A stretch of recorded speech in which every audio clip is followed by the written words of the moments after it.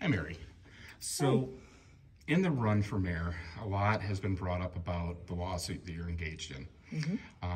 Tell me about that and tell me what you hope for an outcome. Well, can't really address an outcome because it's still in litigation.